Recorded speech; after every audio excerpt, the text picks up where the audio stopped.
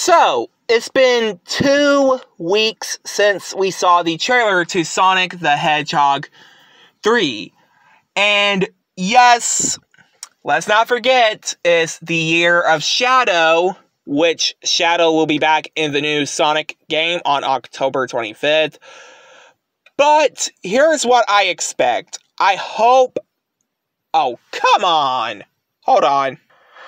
Okay, like I was saying... I don't want the third movie to be PG-13 because I have heard rumors that there is going to be a death scene in the movie. Like, you know, like how horror movies have death scenes and sad moments? They're basically going to make the third Sonic movie will be sad, dark, a little bit.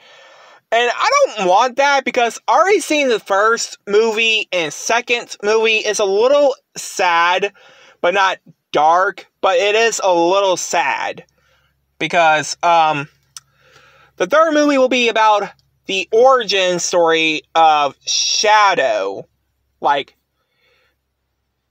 everyone has an origin story, like Batman, Superman, Spider-Man, Captain America, but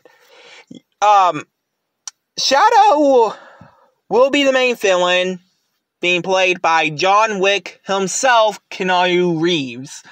Now, Keanu Reeves, yes, played other characters like Ted from Bill and Ted, Constantine from the 2005 DC Comics movie Constantine, and John Wick, which that's where I know Keanu Reeves from.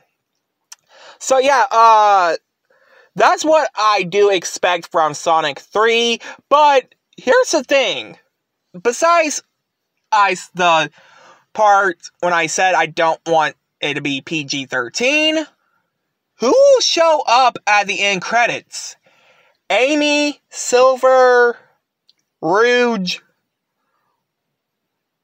or another villain like Sonic Frontiers villain? Let me know down in the comments below. I hope you guys like, comment, subscribe.